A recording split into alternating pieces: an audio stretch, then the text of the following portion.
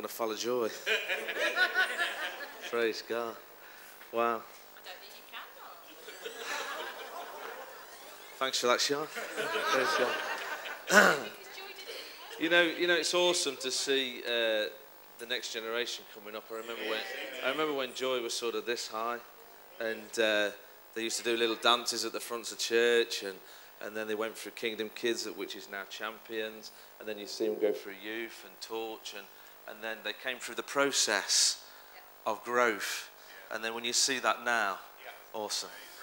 Fantastic. What an awesome God. Wow. I was just, as Joy was just speaking, you know, the Lord just implanted something on my heart. You know, the authority we have and the use of that authority is going to come out of relationship. You know, I was listening to, and people, probably some people don't like Benny Hinn or on the stuff that the razzmatazz of it, but he's a man of God. And I was listening to him being interviewed the other night, and it just really blessed me because all of us, I dare say at one time, we say, I'd really like to be able to do this. And I want to see the lame walk and the blind see, and I want to see all these things, and I want God to use me like that. And one of the questions to him was, how do you get that intimacy with the Holy Spirit? And he says, spend time with him and talk to him. And he says, there's no other answer than that. And he was sharing that when he was a young lad, they went on a missions trip, and he was only a young man. And he'd been under the ministry of Catherine Kuhlman. And he was in his bedroom, and he was just spending time with the Lord. And the lady's house they were staying at shouted up, Benny, your dinner is on the table, and it's ready now. And he says he stood up to go, and he felt a hand on his arm, and a voice say, just 5 minutes more. We've not finished. And that really, it just did something to me, and I thought, wow. You know, the Lord is waiting for us to spend time with him. What an awesome God. What an awesome God. And are we prepared to pay the price to have that intimacy with the Lord? Awesome, isn't it? What a wonderful thought. Praise God. Jesus is our victory. What an awesome God. In 1 Corinthians it says, so when this corruptible shall have put on incorruption. You know, I really thought when I was reading this, you know, I thought, wow, Jean knew what I was ministering this morning. You know, praise God. Bless her. And this mortal shall put on immortality. Then shall be brought to pass the saying that is written, death is swallowed up in victory. O death, where is thy sting? O grave, where is thy victory? The sting of death is sin, and the strength of the sin is the law. But thanks be to God, which giveth the victory for our Lord Jesus Christ. And Pastor Will was just sharing there. He's nicked some of the message, really, but praise God. It's the same spirit. But you know, Jesus became the spotless lamb. He was the lamb that took away the sins of the world. You know, the word says that we came into this world speaking lies. Under the curse. Sin. As babies, you think, well, a baby can't lie. But it's born into this earth in sin. Yep. And you know, because of Jesus Christ, because, you know, Jesus walked on earth, you know, it says he came without sex. There was no coincidence with that. He came pure in a virgin birth, and there was a reason for that. And he came there and he walked on earth. I'm not going to go into that, that's another message. But he came and he walked on earth and he did the things that his Father said. And it's like Joy was saying there, he had authority, but he only did the things that his Father told him. Yeah. It wasn't haphazard, he didn't fly all over the place, just doing anything he wanted, because there was a maturity in Christ. And so he was under authority of the Father. And obviously we see many things in the Bible, that the healings he did. And when the centurion soldier came up to him and said, I know you're a man under authority. And I know you've got authority to heal my servant. That was God. And Jesus walked on earth with the ultimate goal was he knew that he was going to the cross. He knew that he was going to the cross and he was going to die for our sins. And you know that time, wow, that's loud. That time when he said to Peter, "Get behind me, Satan." He wasn't getting at Peter really. Peter didn't really realise what he was saying when he was saying to Jesus, "No, you're not going to go this way." He was coming against that was coming against the cross. Because he knew that he was going to the cross. He knew that he'd got to go to the cross. And when he was in the garden, he said, "Not my will, but thine be done." He knew that he was going to pay the ultimate price for me and you. And when Jesus hung on that cross, and the Romans thought they defeated him, when they thought that it was finished, that they'd got him out of the way, they didn't realise that Sunday was coming. That the stone was going to be rolled away. And Jesus had conquered death, and he'd won and paid our price, that we can walk in that same freedom and victory as Jesus walked in the fact that our sins are forgiven. If you believe, and you believe that Jesus Christ is Lord, and you ask him to come into your life, that you have that same life, the same victory in Christ, that same victory over death. You know, at the moment you can see the things that are going on in the Middle East. We can see all our brothers and sisters being martyred for the sake of the cross, for the sake of Christ. And and it's no different than it was then. Look at Stephen, stoned to death because of Christ. But he had a glimpse of heaven. And for Stephen, it was just one step from here into eternity, into what really real life is. It was beyond that. And you're reading some of these testimonies from relatives about the people that have died, their relationship with God, how there was no way they were ever going to bow the knee to anything else but Christ. And now they were prepared to become martyrs. Why? Because they'd got a glimpse of the reality of that victory that Christ had won for them. And they knew that this glimpse on earth was nothing compared to eternity. That when Jesus said, "If you lose your life for my name's sake, you shall gain it," that had become a reality in their life. Praise God. And and little Jean, I'll miss her saying to me on a Sunday, "Come on, where's my hug?"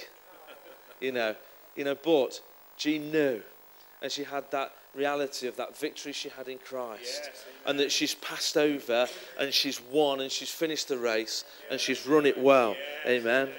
Because she had a reality of that victory in Christ. Amen. Awesome. And the Lord wants us to have that reality of that victory we have in Christ. Because, unfortunately, many times in the church, you have people come to you and, "I'm really struggling in this area. I'm really struggling to get victory in this area. I'm struggling with this or I'm struggling with that." And the fact is I believe one of the main things for us to get victory in our lives is the fact that we come under authority of Christ. And that we allow Christ to have authority over our lives. Because most of the time, sometimes people get born again, but they still want to live part of their old life. But to have complete victory on this earth here now, the word says our old man is dead. Our old life, our old self is dead. When we get baptized, it's just an outward showing of something that's happened on the inside. That we're saying it's no longer me that lives, but Christ that lives in me. And I've experienced in my life that whenever I'm struggling in an area in my life, it's only because most of the time I've turned my back on the Father. And I thought that was awesome what Kelly shared the other day, about the high chair. There's this place, wow, man, I can't wait for somebody to come to me moaning. Wow. I'll get the little spoon out and feed you. Praise God. But a lot of the time we turn our back on what's important. And going back to what we shared earlier about the Holy Spirit, the Lord wants that intimacy with him. And he wants full control. And he wants us to come under authority. There's a scripture that says that if you submit, and a lot of people miss this bit out, but if you submit yourself to God, the devil will flee from you. Submission is the key. You've got to have authority, you've got to come under authority. Praise God. And the Lord puts pastors and leaders in our lives, and that they're not there to control us or manipulate us. It does happen in church, don't get me wrong, But a real pastor and leaders that love the flock are there to love them and to cherish them and care for them. And you know, for all of us have got to be in submission to one another and submission to that leadership God's put there. Why? Because there is power and victory in submission. Yes, there is. Yeah. Amen. And there's victory in Christ Jesus. Yes. Amen. In 1 John it says, "For whatsoever is born of God overcomes the world. And this is the victory that overcomes the world, even our faith. Who is he that overcomes the world but he that believeth that Jesus is the Son of God?" So I have all that authority. I have that victory in Christ Jesus. Death has no sting. I have victory over situations that come in my life. You know, the only time I ever have problems is when I try to deal with it myself. Oh, isn't that true? Yeah. Man, you know, how many times have I struggled and strived over things, you know, and tried to do things in my own flesh and in my own might? It doesn't work. The only time it ever works is when I submit myself to God and give it to Christ. And a lot of the time, if you want to have victory and breakthrough in your life, why don't you just sit down and give it to the Father? Oh, amen. And give it to him. You know why? Because when Jesus sat down, it was because it was finished. When he was on the cross and he said, "It is finished, it is complete, I have won, it is victorious." He did it for me and you. Hallelujah.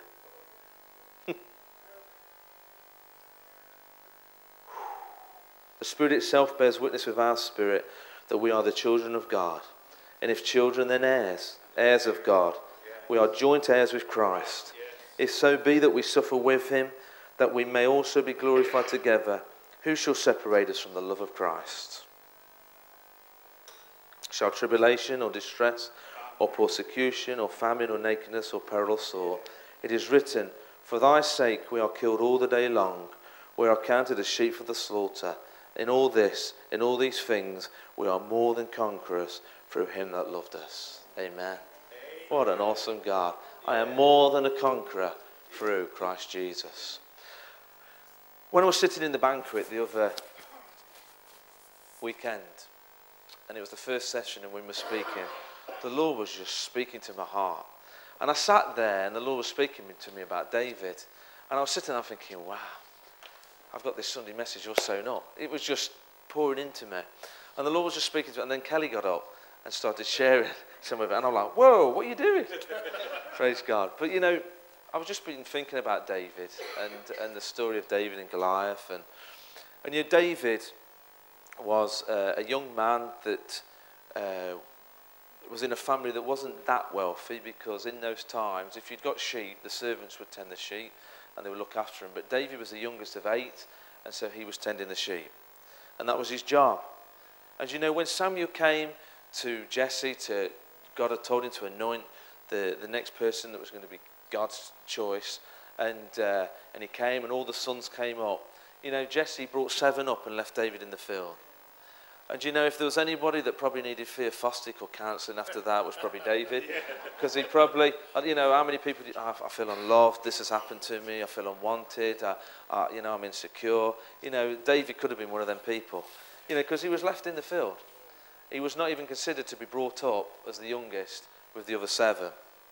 And we know that Samuel came and stood before all the sons, and he looked at them, and God said to him, don't go from what you see with your eyes. And we know the story that obviously he never picked any of the ones that were handsome, good-looking, strong, looked like they'd be a good king. And then Jesse said, well, there's only my youngest, David, and brought David up. And David was a shepherd. And remember, this is before Christ. But David had got a relationship with God. And it says in the Word that when he was a shepherd, that David had to fend off the lion and the bear. And he used to fight them and protect his sheep. And if the sheep had been taken, he would go and he would slay them. And, you know, and I mean, I don't know about you, but when I see lions and I see bears, they're pretty big. You know, and I'd probably want a gun, not a sling. And, you know, but David went and he protected his sheep, and he honoured his father Jesse, and he looked after the sheep, and he protected them with his own life. And David had victory over them battles with them enemies. And then we know the story goes on that there's Goliath standing, this big giant standing in front of the armies of Israel. And David comes, and in 1 Samuel 17 it just says, and Saul said to David, thou art not able to against this Philistine to fight him. An encouraging word. You know, how many times when we come to a battle in our life and we come up to something, to somebody that we probably love dearly, comes up to you and goes, you're not able. You're not big enough. You're not strong enough. I don't think you're really in the right place to probably conquer that now. But you see, when you know who you are in Christ, and when you've got that relationship with God, it doesn't matter what people say to you. You know. And David knew. And Saul said to him, you are only a youth. Well, look at joy. Wow. Then words can come out of our young people, powerful. Yes, and he and a man of war of his youth. And David said unto Saul, thy servant kept his father's sheep. And there came a lion and a bear and took a lamb out of the flock. And I went out after him and smote him and delivered him out of the mouth. And when he arose against me, I caught him up by his beard, and I smote him and slew him. Thy servant slew both the lion and the bear, and the uncircumcised Philistine shall be as one of them, seeing as he hath defied the armies of the living God. David was already declaring that the battle had been won. He'd already said to Saul, he will become as one of them. It had already come out of his mouth that he knew that the victory had already been won. And he was telling Saul what was going to happen. And David, moreover, the Lord had delivered me out of the paw of the lion and out of the paw of the bear. So he was telling Saul, it is God that delivered me. So he knows that his strength and his power is in God. He knows it's the Lord that delivered him out of them things. And if the Lord has delivered him out of that, he can deliver him out of this. And Saul said unto David, go, and the Lord be with thee. Saul was pretty quick then after them words to go, fair enough. I can stay in my tent. Saul sat down and sent David. And Saul armed David with his own armour and put a helmet of brass upon his head and his arm with a coat of mail. And David girded his sword upon his armour and essayed to go, but he wouldn't have it. David wouldn't wear Saul's armour. Why? Because it wasn't his. That's right. David had learnt. See, all our walks are different. That's right. And we probably all come through different situations in our life, and we've all come through different experiences, and we've all come through different ways. We have the same Christ, the same living God, but we've come from different paths. Why? Because we've got different callings. And David had proven himself with what God had given him. And his confidence was in God. His confidence was in what God had given him. He was good with a sling, but he was confident that it was the Lord that was going to deliver him. And he didn't want what somebody else had proven or what somebody else had got. He wasn't living off somebody else's victory. He was living off the victories he'd had. And you know, Jesus wants us to live off the victories we've had in him. And you know, I can look back in past things in my life and I can point at victories that have come in my life, whether they be small ones, big ones, whatever they are. But I know that it's God that's brought me through them victories in my life, not somebody else's, not Smith Wigglesworth's or Catherine Kuhlman's. This is what's happened in my life. And these are the victories that God's done in my life. So if he's done them victories and I've had past victories in them situations in Christ, then I will do it again. Absolutely. And so David was going, you can keep that. This is mine. I'm going to do what God's called me to do. And so David went and stood before Goliath. And we know the story that he took the stones and he got Goliath right between the eyes. And to take the authority away, he slew his head off. That's good. Amen. And you know, many times in our lives, we've got Goliaths in our life, haven't we? And we come and we go, Lord, I really need victory over this area in my life. And Jesus is saying, you've got the victory. Because I have paid the price for that victory. And all you've got to do is believe and trust in me. And I really believe God's saying this morning, just look back at your life, at the victories that I've taken you through. And if I've taken you through those victories and situations in your life, will I not do it again? Amen. I can conquer. There's nothing too big for God. There's nothing too big for God. We have victory over sickness, disease. We have victory over our life. We have victory over everything that God has given us. Why? Because Jesus won it. Oh, amen. And the title, Jesus is our source of victory, he is. Yeah. He's our everything. He's my everything. Without him, I would be nothing. You know, when I went to college to do my apprenticeship, I was never, probably when I left school, I had a lot of reports that said, Mark could do better if he stopped talking. Mark could do better if he paid attention. And things like that. You know, I know none of you have. And you know, I hated maths and English. It just bored me stiff. Why do you need commas and full stops? It's ridiculous. And but when I went for my test to get into my apprenticeship, you had to do this test, this sheet, and a lot of it included maths and English. And I used to think, why? I'm just banging nails in wood. What's the point? It's not hard. But there was a grade on it, and it was 1 to 3, and whatever score you got in that test would grade. If you got the top marks, then the college would put more time into you to get you a placement in a firm as an apprentice. And then if you got into number 2, you would get less time spent and you had to do a little bit more hard work. And if you got number 3, you had to do it yourself. That, you know, you was down the chart a bit, and you probably, well, my maths and English wasn't the best, so I never did brilliant in my test. And so I got the 3rd mark. And I had people saying to me, yeah, you won't do it because you're probably not academically well enough to do this college course and things like that. And I remember coming home and thinking to myself, wow, I just can't. If I just spent a little bit more time at school, I probably could have done that. And I remember my dad saying to me, let's pray about it, because remember, you've got God on your side. And forget what they've said, but you've got to play your part.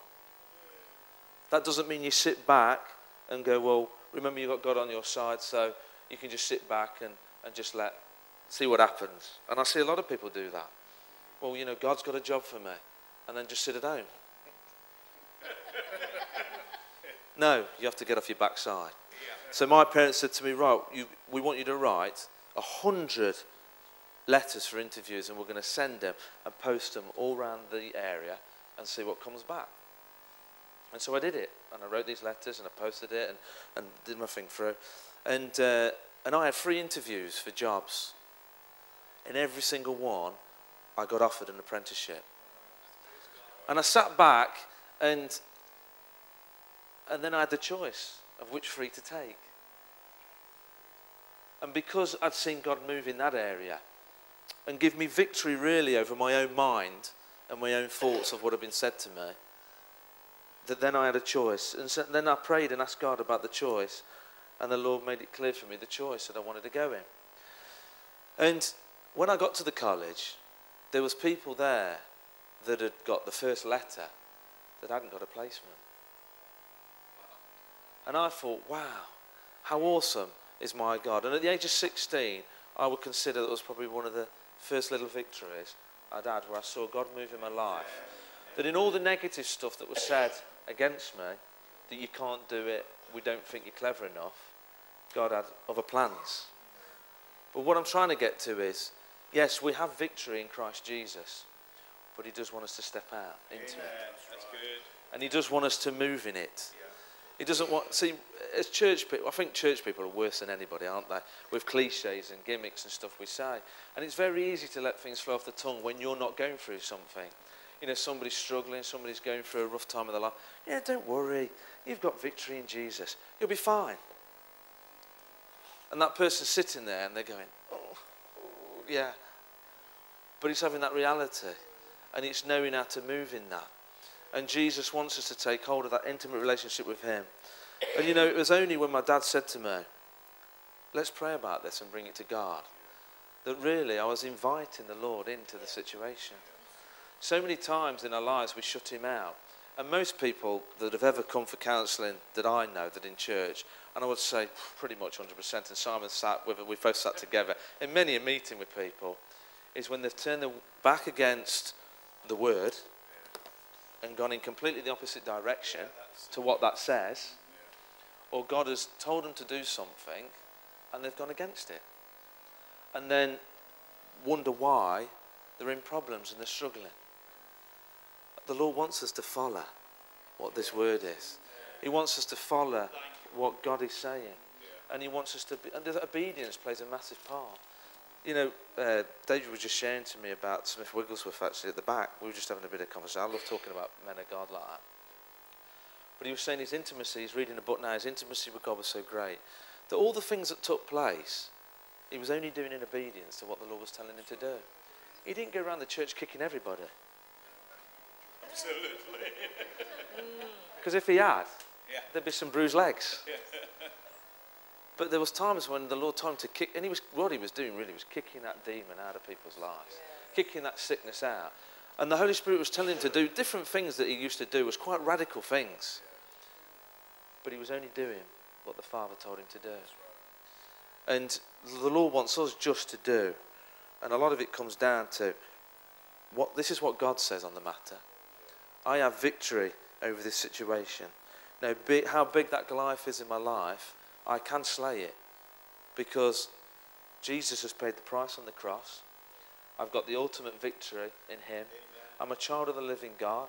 His life is living on the inside of me. And I have a confidence in him. And all that confidence is in him. It's not on my own strength. It's on him. It's all about Jesus. It's all about Jesus, the victor. It's all about him. And he wants me to walk in that. And you know, Sue was just sharing that about the fire. And I really believe God is just saying to us, he's going to take us into a deeper intimacy with him. He's going to take us deeper into him. Because I really do believe we're going to see some amazing things. And he's going to come out of intimacy with God. Praise him. Hallelujah. So, you know, if you're going through difficult situations in your life, just stop and stand still. And number one, look, have I invited? Have I stopped a minute and actually looked at whether actually I brought Jesus into this situation? Have I said to him, Lord, you know, I'm going to stop striving my own strength because I can't do this, but I know that you're more than able in me. And I know I have victory in you. And no matter what my circumstance is, I know that I have victory over it in you. And so, Lord, I'm asking you to come in. I'm asking you, Lord, just to show me. Perhaps there's areas in your life where you've come to a crossroads and you've got to take direction. Lord, show me what way you want me to step. Show me what way you want me to go. You know, lead me and guide me. But there's one thing I would say. Whatever the Lord says, it will tie up with this. Yes, it will. Amen. God will not go against his word. You know, God's word is never out of date. Yes. We're living in times where men of God are being blinded. You know, there was something on there the other day and it just stunned me.